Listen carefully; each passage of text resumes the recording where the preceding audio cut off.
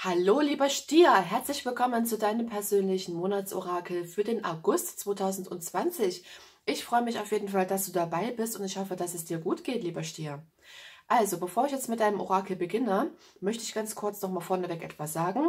Denkt bitte daran, dass dieses Orakel ein allgemeines Orakel ist und nicht auf jeden Stier dort draußen zutreffen kann. Ne? Guck einfach, ob es stimmig ist. Wenn es nicht stimmig ist, lass einfach los. Und wenn du zum Beispiel jetzt Aszendent Stier bist oder Mondzeichen, also der Mond im Stier ist oder Venus oder Merkur, dann könnte dieses Video auch für dich interessant sein. Ne? Also du musst jetzt nicht unbedingt Sternzeichen Stier sein. Wenn du jetzt Aszendent Stier bist, dann ist das vollkommen okay. Dann könnte dieses Video auch für dich interessant sein. Okay, ich würde sagen, wir beginnen jetzt mit deinem Orakel. Ich habe hier schon die Tarotkarten vorbereitet. Keine Sorge, ich werde dann noch Orakelkarten dazu ziehen oder mischen. Und da bekommen wir nochmal einen näheren Einblick, lieber Stier. Okay, ich würde jetzt aber sagen, ich beginne jetzt hier mit deiner ersten Karte. Und da gucken wir uns diese Karte mal an. Da haben wir auf jeden Fall schon mal den Wagen. Und ich muss ganz ehrlich sagen, in der Kamera ist es jetzt hier alles ein bisschen hell. Das liegt aber auch daran, dass die Karten relativ hell sind. Also falls man es nicht ganz genau erkennen kann, tut es mir leid. Ne? Ich halte es auf jeden Fall jetzt hier schon mal in die Kamera. Okay, du hast ja den Wagen. Wagen, das ist ja Krebsenergie.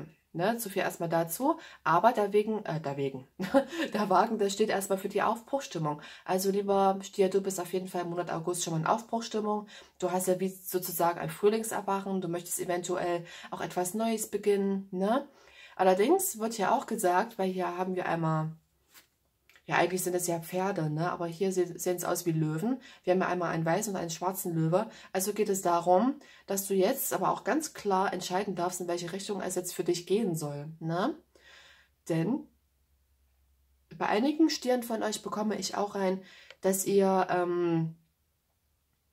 vielleicht ein klein wenig entscheidungslos seid. Bei einigen, nicht bei allen, aber auf jeden Fall geht es hier im Großen und Ganzen wirklich darum, um Aufbruchstimmung. Ja, du bist hier wirklich in Aufbruchstimmung, du möchtest etwas Neues. Es geht jetzt hier vorwärts. Ja, irgendeine Situation, lieber Stier, geht jetzt hier jetzt auch plötzlich vorwärts für dich. Gucken wir mal weiter, die nächste Karte. Und da haben wir die 2 der Stäbe. Das habe ich gerade eben gesagt, Entscheidungslosigkeit. Und diese Karte sagt etwas Ähnliches. Die Karte steht auch so ein bisschen für die Entscheidungslosigkeit, die 2 der Stäbe. Ne? Man hat hier zwar Visionen, man hat hier zwar eine Vorstellung davon, was man macht, was man möchte und so weiter, ne? Aber man traut sich noch nicht so richtig, diesen Schritt auch zu gehen. Ne? Also bei einigen Stieren, bei vielen wahrscheinlich, was uns wäre hier so jetzt nicht gefallen, geht es eventuell wirklich um Entscheidungslosigkeit. Vielleicht ist es aber auch einfach nur so, dass ihr dann dass du dann vor einer Situation gestellt wirst, wo du plötzlich gucken musst, okay, in welche Richtung gehe ich jetzt? Was mache ich jetzt? Ne? Gucken wir aber auf jeden Fall erstmal die 3. Karte noch an und da haben wir, das ist der Teufel, das ist die Steinbock-Energie. Okay, also der Teufel, der steht so ein bisschen für die, naja, für Gier, für Manipulation, Abhängigkeiten. Ja, also bei einigen von euch geht es hier eventuell auch um das Thema Abhängigkeiten, um Manipulation, um Gier. Ne? Kann natürlich auch hier die Steinbock-Energie sein, weil der Teufel steht ja für das Sternzeichen Steinbock. Und da würde man jetzt sagen, okay, hier geht es um Ruhm, es geht um Ehrgeiz und es geht um harte Arbeit. Ja, okay. Was es genau mit dem Teufel jetzt hier auf sich hat, das werden wir jetzt gleich sehen. Ich werde jetzt auf jeden Fall erstmal noch ein paar Karten dazu mischen, lieber Stier. So, da schauen wir mal, lieber Stier, was dich im Monat August erwartet.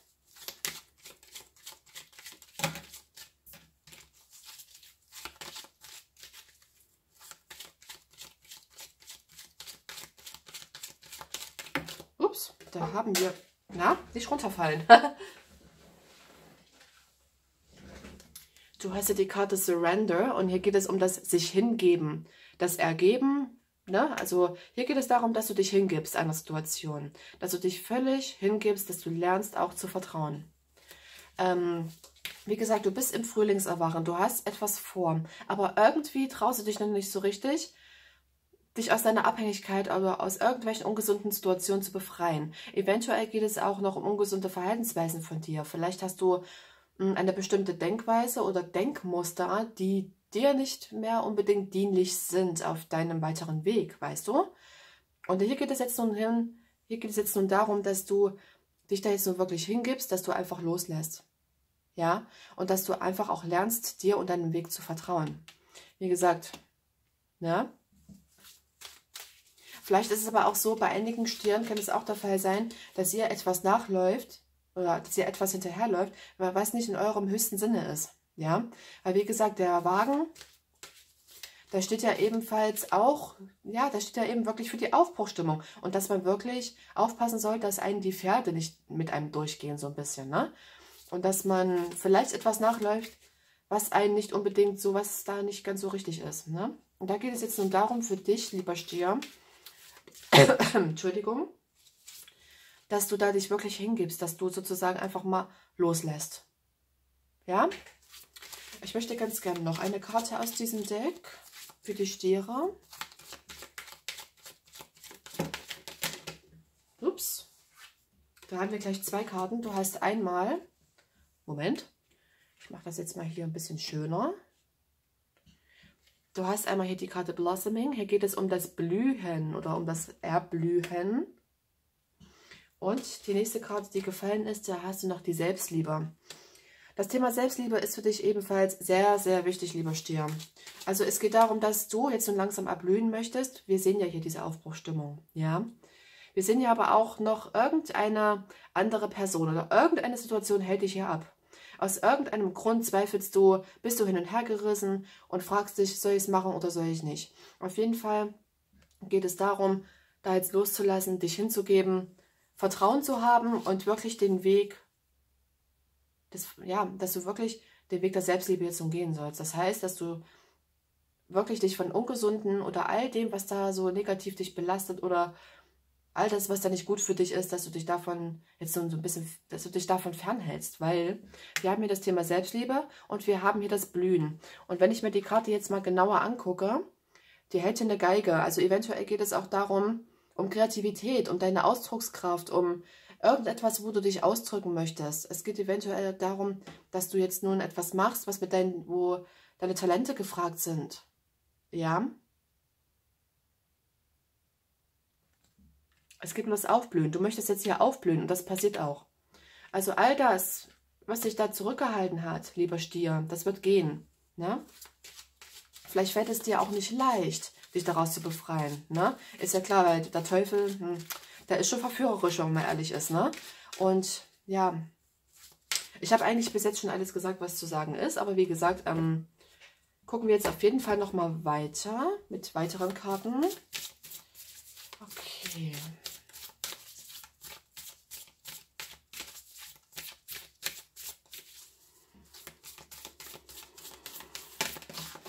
Ups, da haben wir eine, die ist runtergefallen. Da haben wir hier Abenteuer. Ich möchte ganz gerne noch eine Karte für die Stiere.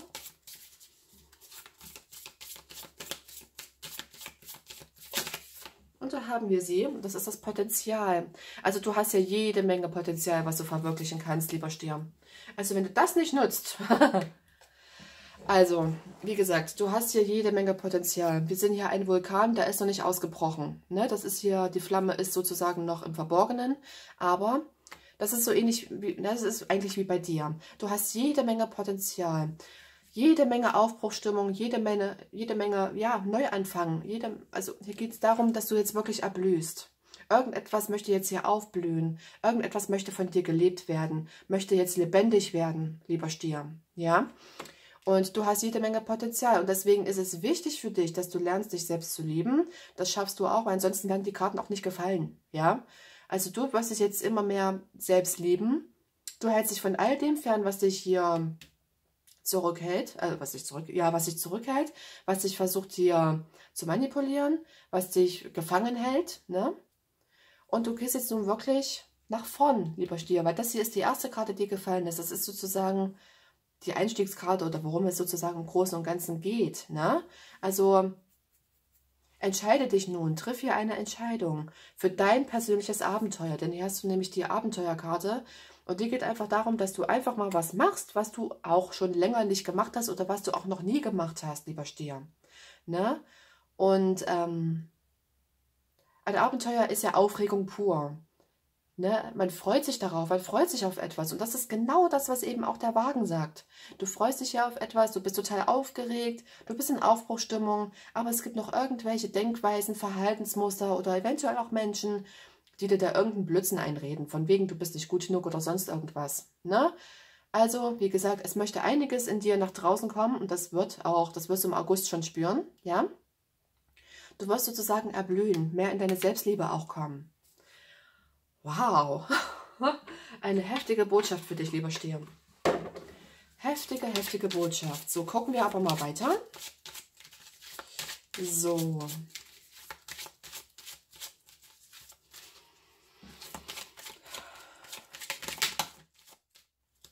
Oh, okay.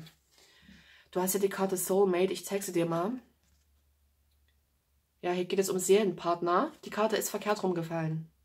Also dieses Kartendeck wird ja verkehrt rum und richtig rum gedeutet. Ne? Das ist das Wisdom of the Orakel übrigens von Read, das Orakel. Und hier geht es um irgendeine Seelenpartnerschaft, lieber Stier. Um irgendeine Verbindung mit einem Menschen, die dir nicht gut tut. Weil wie gesagt, die ist verkehrt rumgefallen.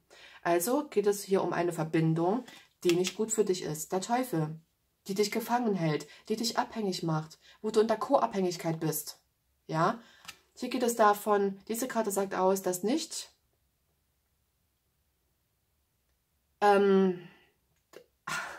dass nicht alles Gold ist, was glänzt, wollte ich jetzt beinahe sagen. Und das ist, und im Prinzip ist es ja so. Das war jetzt sozusagen mein erster Gedanke und es ist wirklich so. Es ist nicht alles Gold, was glänzt. Ja, dein Gegenüber ist natürlich sehr verführerisch, eventuell hier sehr, sehr starke Steinbock-Energie, ne, Ruhm und Macht und, ne, das steht ja so ein bisschen für die Steinböcke. Wenn man das negativ betrachten müsste, ne, weil jedes Sternzeichen hat natürlich seine negativen Seiten, ist aber eine andere Geschichte jetzt. Aber hier geht es auf jeden Fall um irgendeine Seelenpartnerschaft, lieber Stier, die nicht gut für dich ist und die dich an dein Vorankommen hindert. Ja, du hast jede Menge Potenzial, lieber Stier, und das wirst du auch mehr und mehr entdecken im August. Ja, irgendeine Partnerschaft ist hier nicht gut für dich und ist auch nicht für dich bestimmt. So leid es mir tut, das jetzt hier sagen zu müssen. Aber ich muss hier ehrlich bleiben. Wie gesagt, das bedeutet die Karte verkehrt rum. Okay, aus diesem Kartendeck möchte ich ganz gerne jetzt noch eine Karte. Stier, Stier, Stier, Stier, August. Okay, da ist sie. Da haben wir Co-Create. Hier geht es darum, dass du deine Kontrolle nicht länger abgeben sollst. Ich zeige sie dir mal. Ja, Co-Create, das ist das Mitschöpfertum, dass du mitschöpfen sollst, zusammen mit der geistigen Welt, mit dem höheren Mächten, wie auch immer du es nennen magst. Also es geht darum, wie ich eben schon gesagt habe, dass du deine Kontrolle nicht länger abgibst an Menschen, die dich davon abhalten, dein wahres Potenzial zu leben. Die dich davon abhalten, zu erblühen, dich selbst zu lieben. Ne? Weil es ist mangelnde Selbstliebe, wenn du alles mit dir machen lässt, wenn dein Gegenüber scheiße zu dir ist, auf Deutsch gesagt, ne, und du lässt es mit dir machen, das ist mangelnde Selbstliebe, eindeutig, aber das wirst du ja wissen. Aber wie gesagt, hier geht es darum, dass du jetzt nun anfangen darfst, deine Verantwortung nicht länger abzugeben. Nimm jetzt wieder dein Leben in die Hand, schöpfe jetzt nun aktiv mit wieder. Werde nun Herr deines Lebens, bekomme ich jetzt hier rein. Na? Okay, das ist auf jeden Fall eine heftige Botschaft für dich, lieber Stier. Ich werde für dich jetzt natürlich nochmal eine Karte ziehen. Da hast du nämlich auch schon die erste. Ich möchte aber ganz gerne noch eine. Okay.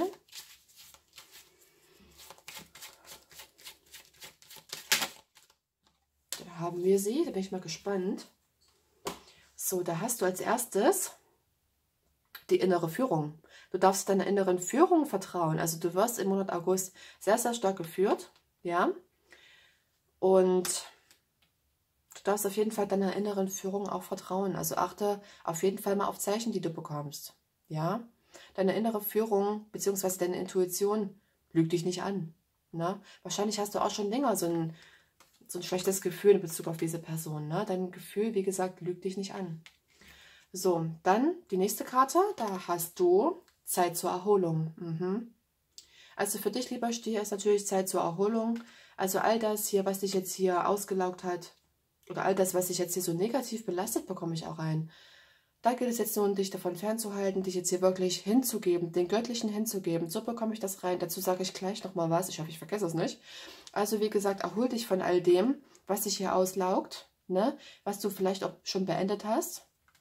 Und wie gesagt, es geht jetzt wirklich darum, dass du dich hingibst, dass du wirklich dein Vertrauen stärken darfst in die höheren Mächte. Das ist dann, so ist das wirklich, so sieht es für dich aus, lieber Stier. Es sieht hier wirklich ganz danach aus, als ob du wirklich jetzt und immer mehr zusammen mit der geistigen Welt dein Leben kreierst. Und du bekommst hier auf jeden Fall sehr, sehr viele innere, also du bekommst hier innere Führung von der geistigen Welt und darauf darfst du vertrauen. In Bezug auf deinen nächsten Schritt, hier, wie gesagt, wir haben hier bei dir die Aufbruchstimmung. Triff jetzt nun wirklich die Entscheidung. Du willst hier erblühen. Deine Seele möchte hier erblühen, den nächsten Schritt wagen. Ne? Also halte dich jetzt oder entferne dich von all dem, was dich da zurückhält. Auch aus dieser ungesunden Partnerschaft, denn du weißt, dass die nicht gut für dich ist. Ne?